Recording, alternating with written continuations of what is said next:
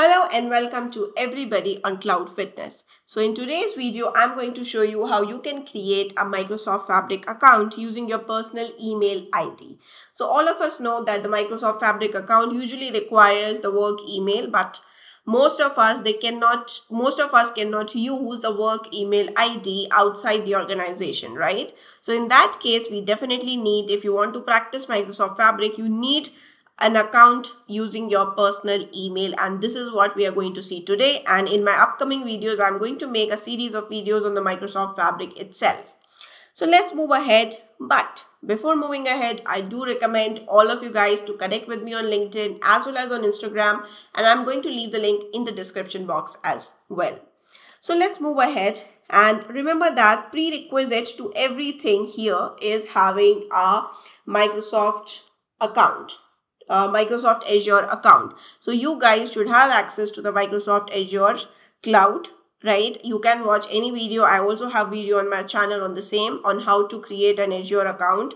I do recommend all of you guys to to create an Azure account, because that is a prerequisite. Now, once you're already in the Azure cloud account, you can actually go ahead and simply you can search for Entra over here. The moment you click on Entra and you click on the Microsoft Entra ID, you can see here on the left hand side you have a users panel. In this users panel, you can actually see this is the user with which your account is created.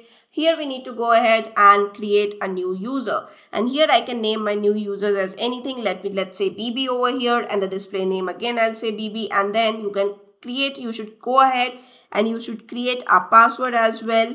Let me create a password here, and here I go. I have created the password. And now I will simply go ahead, click on review and create, and I will simply click on create over here. Now you can see that it has successfully created a user, and let me simply refresh it. And while I'm refreshing it, you can actually see that this is the new user that has been created. Now you can see it has a domain of onmicrosoft.com. You can simply copy this email, and of course remember the password as well. And then you can simply go to app.fabric.microsoft.com, and this is exactly where you need to go, even if you're using a work email, right? And here you just need to enter your email ID that you have just basically the credential from here, the user principal name. You simply need to copy and put it over here and click on submit. Now you will see that it starts creating your account. Looks like you are already a Microsoft customer, signed in as this. To get the Microsoft free account, sign in. Right now, when I go ahead, sign in, you just need to put in your password over here and click on sign in. Now it will actually ask you to, after clicking on sign in, it is going to ask you to create a new password. Let me just do that right now.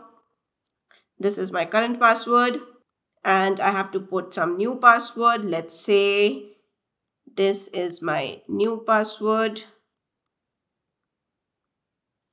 And I will just confirm my new password over here. And okay, something looks to be wrong. Let me just retype my new password again without speaking, so that I'm not distracted.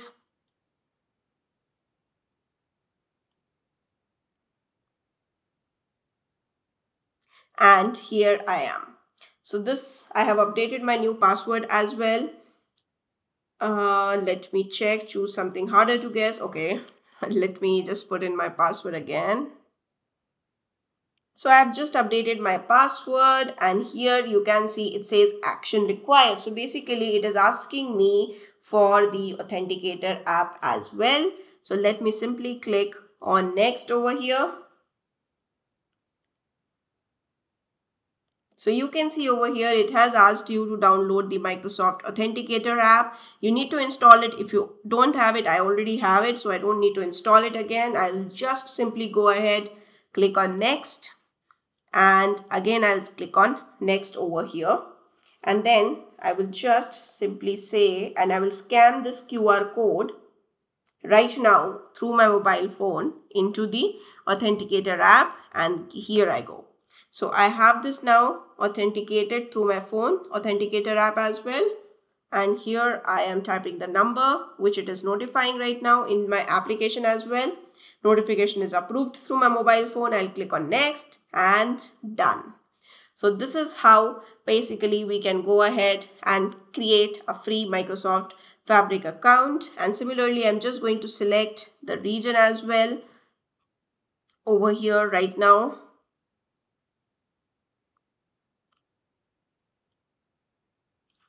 India, and then it is going to ask me for the mobile number, and let me just click on this and I will add the mobile number as well here.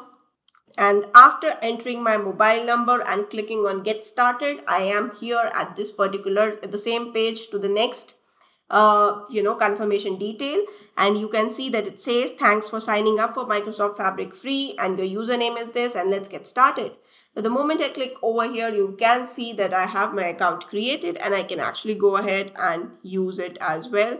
So in the upcoming videos, you will see all the videos related to Fabric itself. You can check. This is your Microsoft Fabric account. If you we are going to discuss this in detail later on as well. So we will create our workspace. We are going to play around with the Microsoft Fabric.